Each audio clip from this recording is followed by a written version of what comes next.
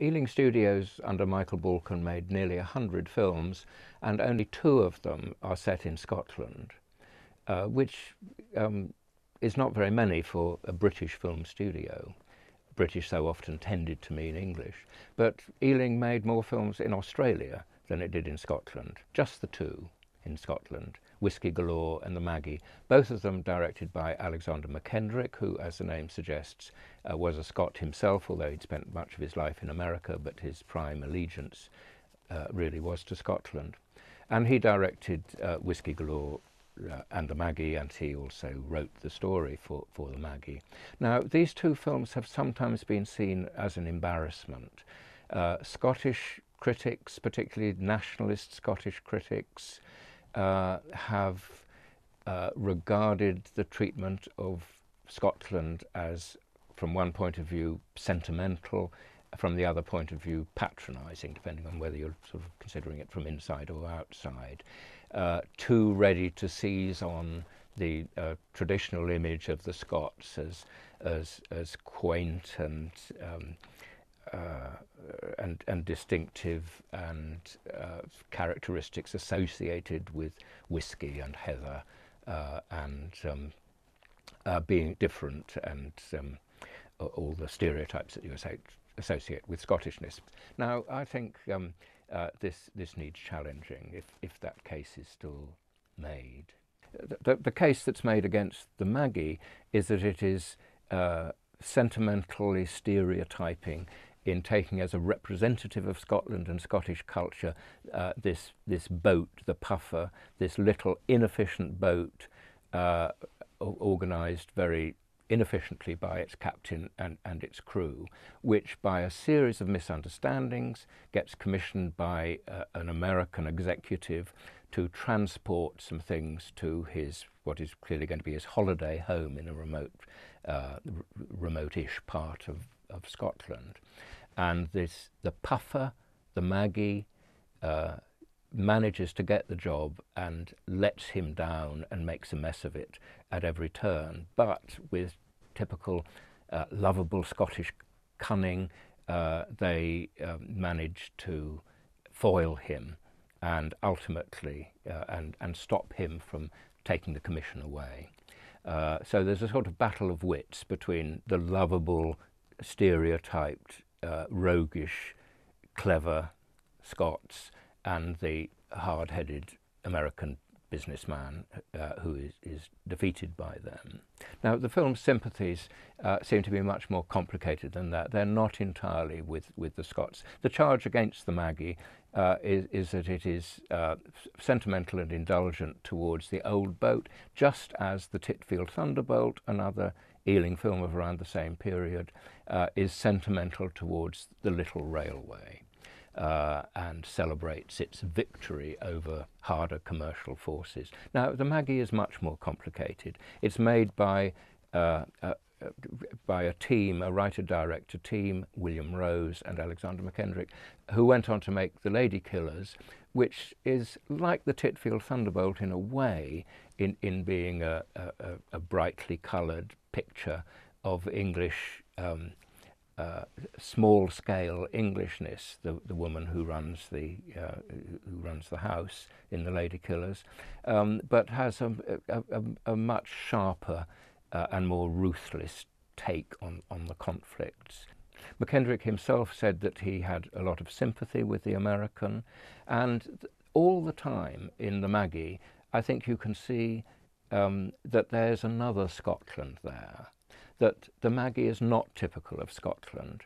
The Maggie is chosen by a series of misunderstandings to do this job, and it doesn't do the job well. In some ways, the people, the crew and the captain are lovable and admirable and clever, but there's always a sense that there are other boats there. The Maggie only gets the job because there's a confusion between the clearly efficient boat, which is waiting at the pier in Glasgow, and this inefficient boat, this lovable, decadent boat, which happens to be adjacent, and it is chosen through a misunderstanding. There is that other Scotland, and those other Scots in the film who have a non-sentimental, non-proud attitude to the Maggie. And that's typical of the complexity of the film and the complexity of the sympathies in the film. And one factor that makes these complexities so vivid is the quality of Alexander Mackendrick's direction. When he left films in the 1960s, he was one of the first people to teach filmmaking, to teach the actual craft of how you move from shot to shot, of where you place the camera, of how you put a sequence together to put your viewpoint across. And the Maggie is just a pleasure to watch on the level of shot-by-shot construction. Look particularly at the scene where, the crucial scene where the Maggie is chosen over the proper boat which is next to it in the yard. It's beautifully organized so that we understand that the person who is commissioning the job thinks that he is being offered the big boat, but in fact he is signing forms which commission the little boat. It's made absolutely clear who knows what, and who is keeping quiet, who realizes and is keeping quiet, and who does not realize. And the butt of all of that is an Englishman. So it's not just America versus Scotland, it's America versus England versus Scotland.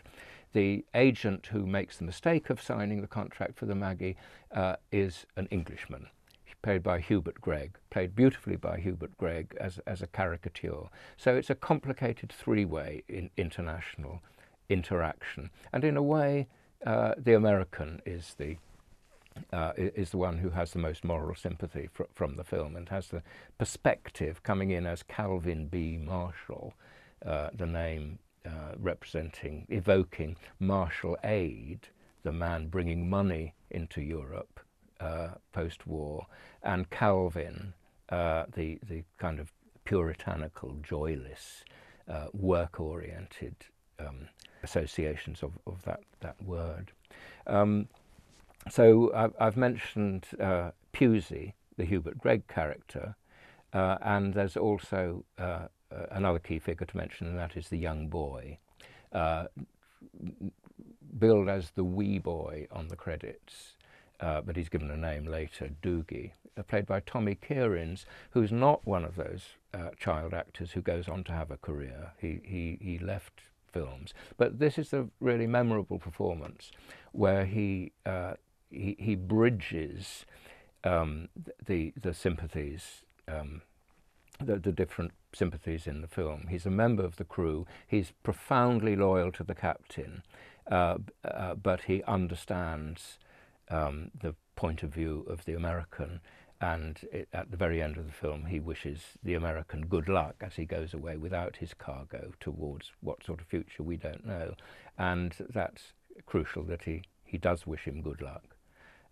And he is, if you take him away from the film, it would still be a complicated film with its triangle of England, America, Scotland, and also another Scotland that we always feel in the background that is more efficient, less sentimental.